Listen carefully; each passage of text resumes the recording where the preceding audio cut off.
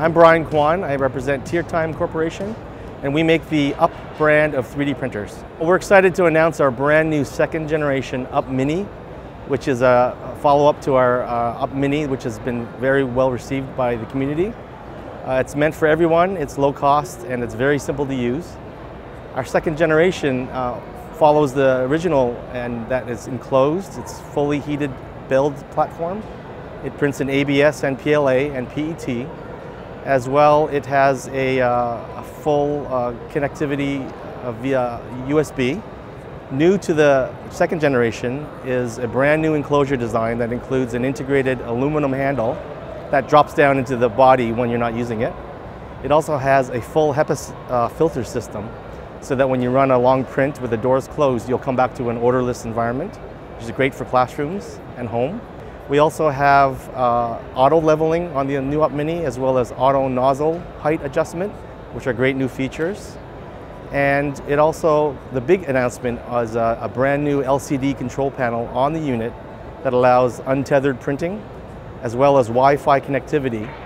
That one's really important for us because in the classroom we want the students to be able to submit their jobs wirelessly to the onboard memory, and the teacher can cue through on the LCD panel to print out each student's project. It really liberates the printer from individual computers, which is great for a group environment.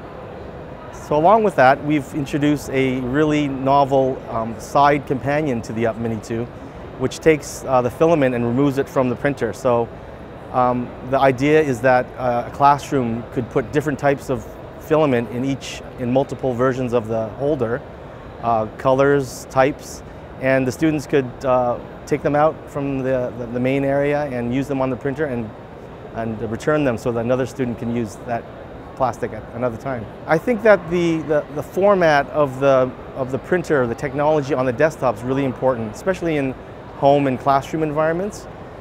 We spent a lot of time designing the enclosure so that it feels comfortable, it fits well into a group environment. We understand that the early days of 3D printing, the professionals were our main market because they had this technology at work and they wanted a cheaper version to use at home.